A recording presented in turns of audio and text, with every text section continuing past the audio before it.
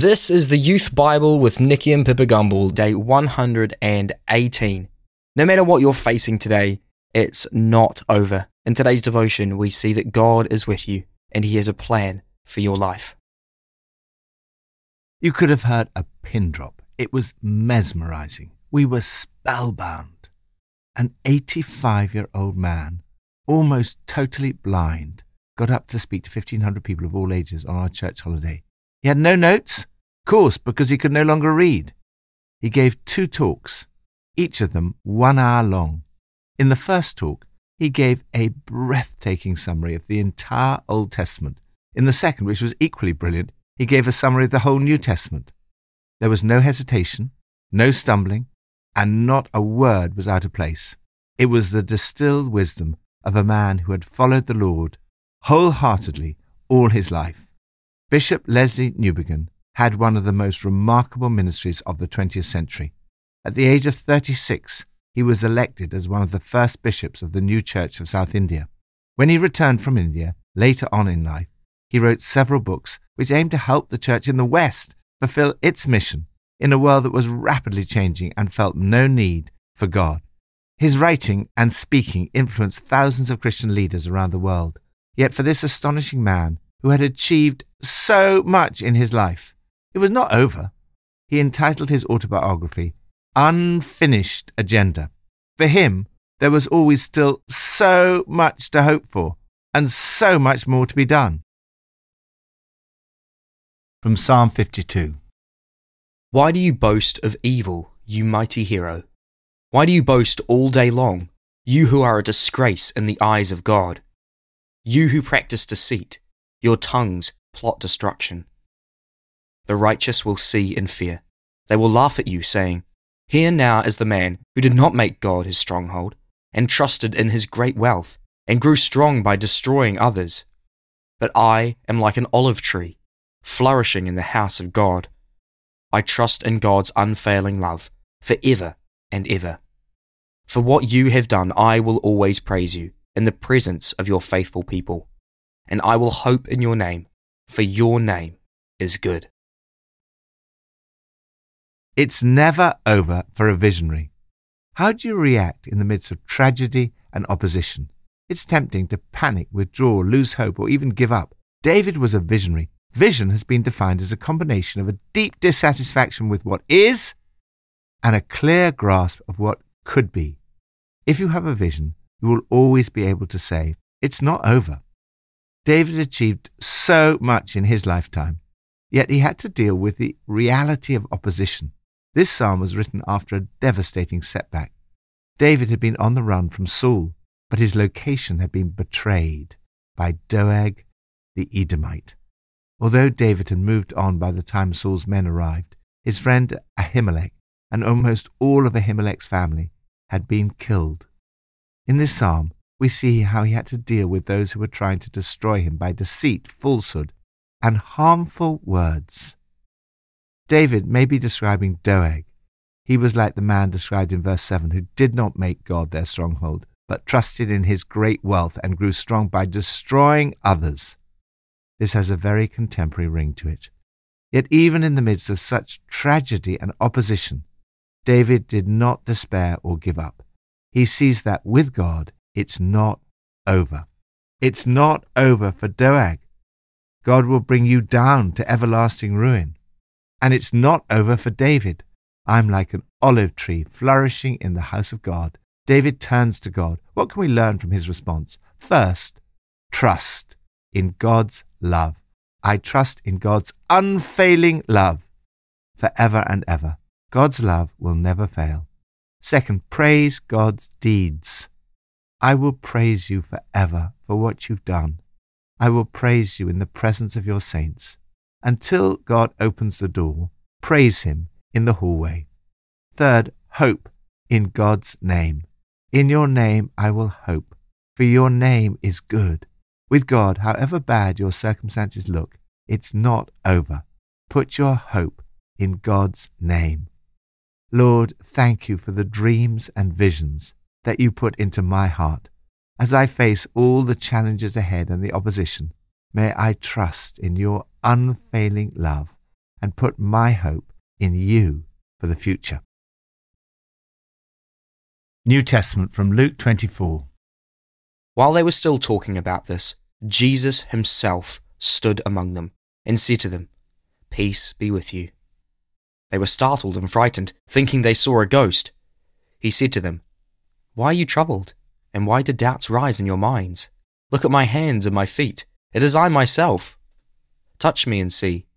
A ghost does not have flesh and bones, as you see I have."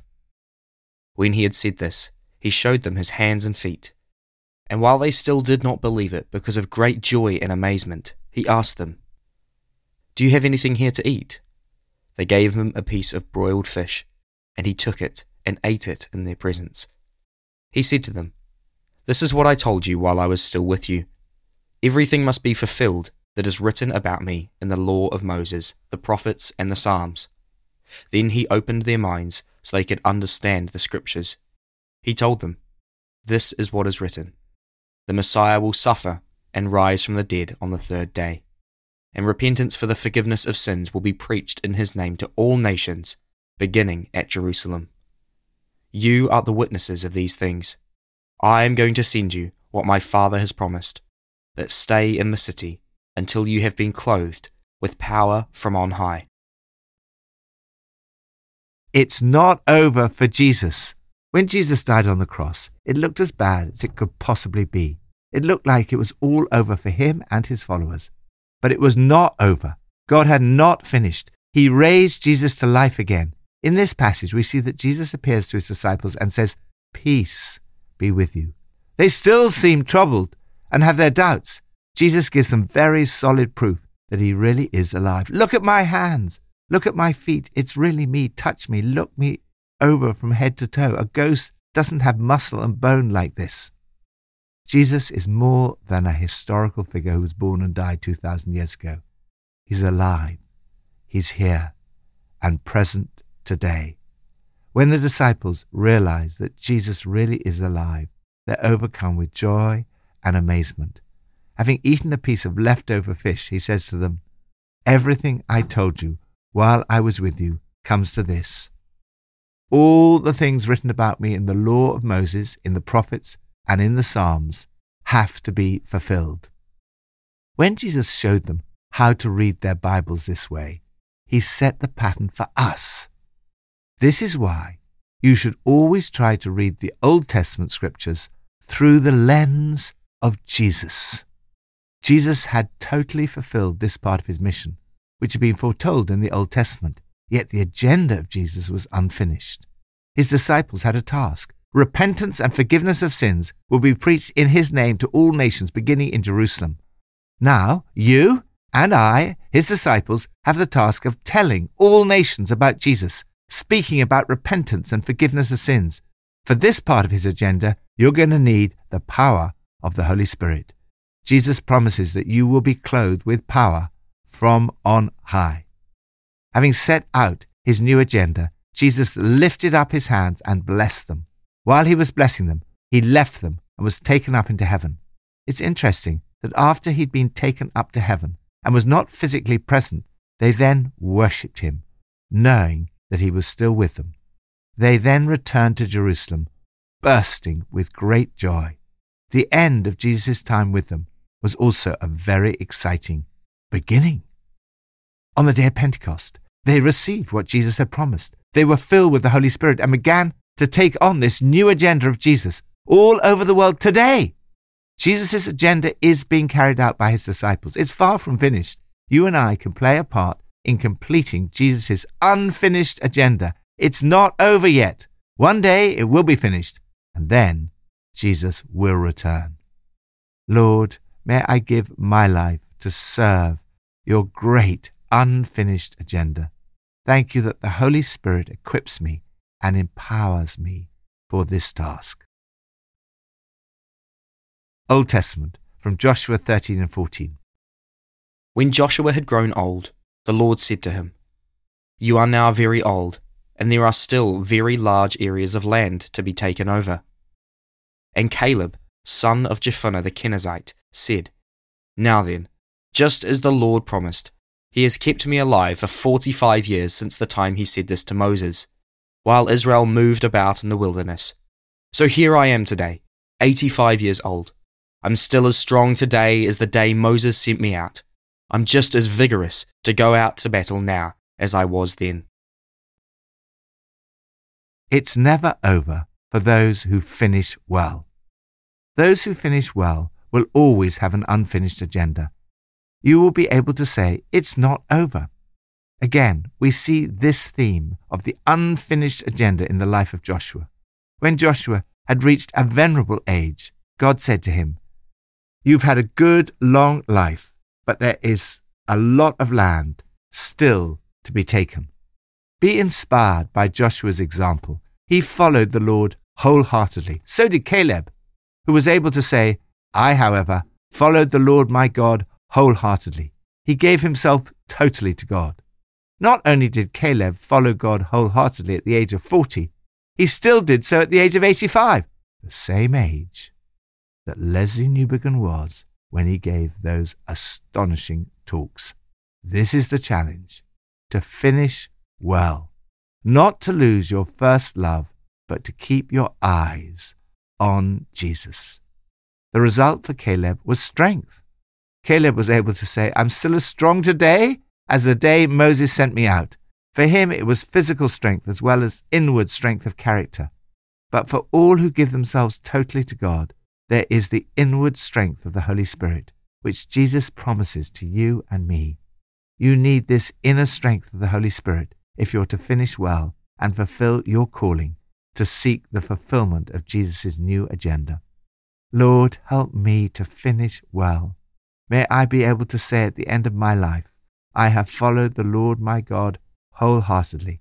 Please fill me with the inner strength of the Holy Spirit as I seek to see Jesus' new agenda fulfilled and the gospel preached in his name to all nations.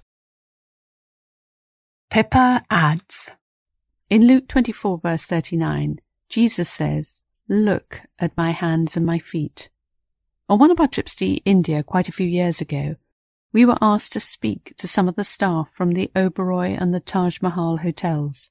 Both hotels had been targeted by terrorists in the November attacks of 2008. Many had died, others been injured. Many of the staff had endured trauma, hiding during the siege and seeing their friends and hotel guests shot in front of them.